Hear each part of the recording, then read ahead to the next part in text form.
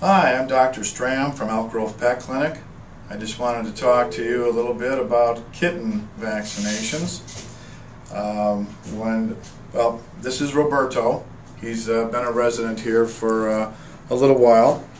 Hopefully won't be a resident here for long. We'll find him a home, but he was a little stray kitten that we took in that we're trying to find a home, but hopefully shortly.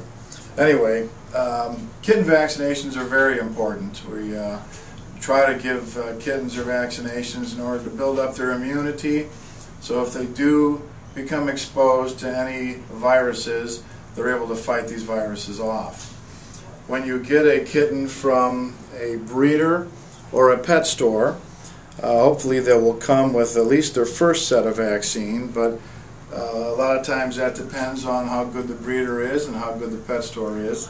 We recommend the vaccinations in kittens somewhere around 6, 9, 12, and 15 weeks of age.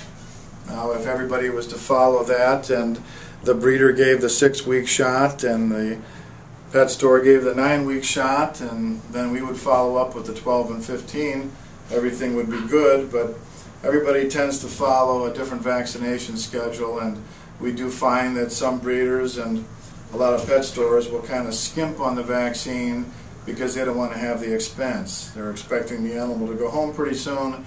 They don't want to have the added expense of a vaccine. So many times when we get these kittens in, they're overdue on their next set of shots. So it's a matter of trying to catch them up and get them on the right course so we can get the required vaccinations into them so we can prevent disease. The typical vaccines that we give kittens are a distemper series. We usually will add chlamydia in there, and of course they need a rabies shot, which is required by law.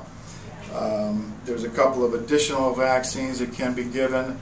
We recommend giving a leukemia vaccine and an FIP vaccine if the kitten is going to be an outdoor kitten and is going to be exposed to other outdoor cats.